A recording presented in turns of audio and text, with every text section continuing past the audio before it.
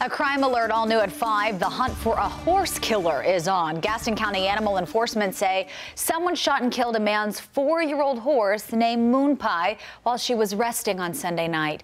NBC Charlotte's Brandon Goldner joins us live from where that horse was shot just west of Mount Holly.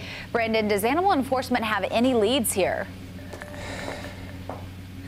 Well, Sarah, they're still investigating. That horse's name, Moonpie. This was where she was staying at, and now neighbors are organizing an effort to get justice for Moonpie. Sunday night, the moos and hee-haws at this Gaston County ranch were interrupted by what Bucky Dumas describes as a more ominous sound. It was really quick. We didn't know how many. It was just bam, bam, bam, bam, bam. Gunshots. She and her husband drove out to check if anyone was hurt.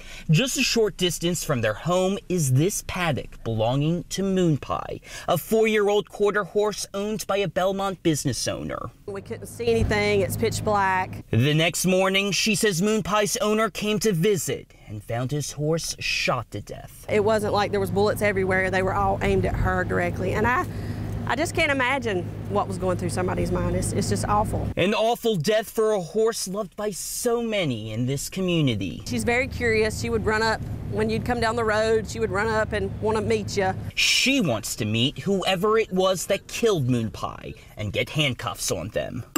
She's organized a Facebook group and helped raise more than $1,700 as a reward, leading to information on Moonpie's killer. All of our neighbors are scared. I just hope that justice is done. And anyone with information on this case can call Gaston County Animal Enforcement. We will post that number on our website, WCNC.com. Reporting live in Gaston County, I'm Brandon Goldner, NBC Charlotte. Brandon, thank you.